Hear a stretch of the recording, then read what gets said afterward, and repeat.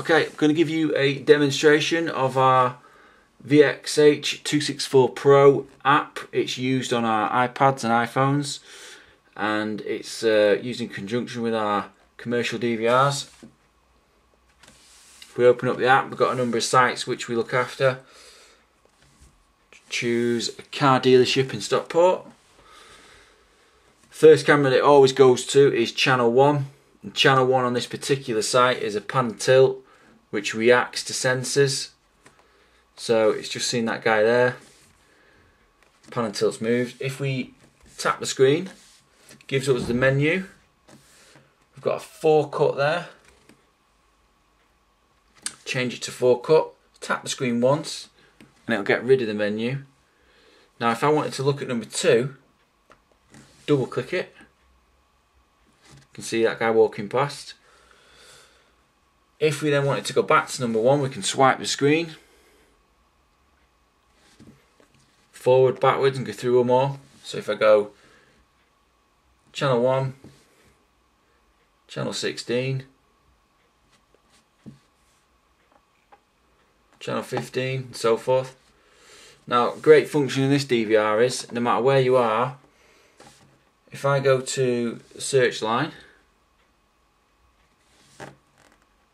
I can drag it to any time that I require. So if I go to 9 o'clock, press play, it's going to drag the data over the internet.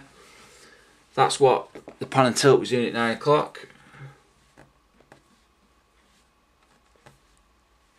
Oh, hang on.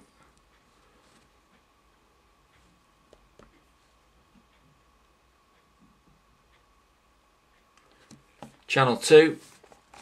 Now I can actually speed that up 2 times, 4 times,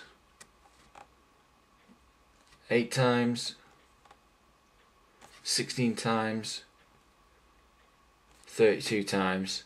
You can see stuff whizzing by there. If that was what you're looking for, we can pause that. To come out of that, it's back to the timeline. Come out of that, it's back. Now this site is covering what we call PIRs. They're external sensors. So when they're triggered, in the night they communicate with the monitoring station. In the day they control the pan and tilt, so the pan and tilt's move into the triggers. If you want to have a look at the triggers, what went on in the night, tap the screen, go into log view. If we click on alarm, and then we've got the time, start time, end time. I'm going to change the end time to 9 o'clock this morning, set that, and then search it. And it's saying that it saw, or its triggers were triggering at that time, and it'll give you the time all the way to when the people came in on the site. So what I can do on there now is 16, click on number 16, and it's playing back over the internet what it saw moving.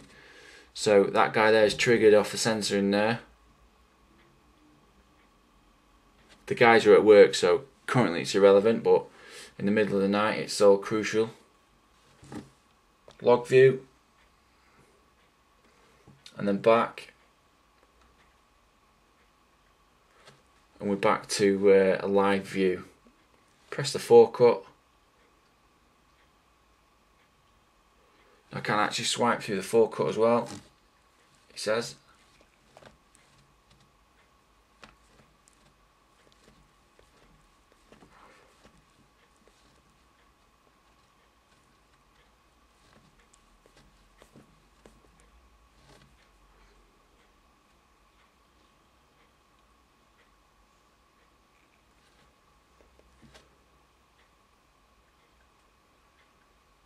You see it's quite an active site.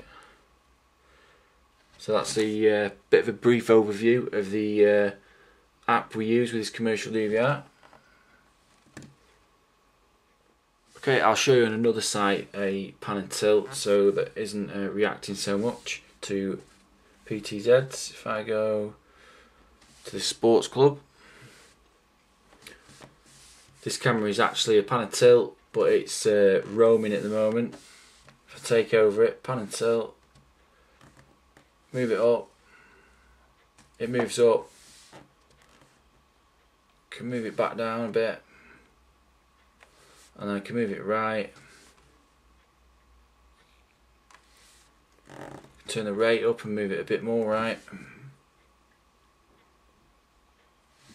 One more. And then if need be, take it up, and then we can zoom in.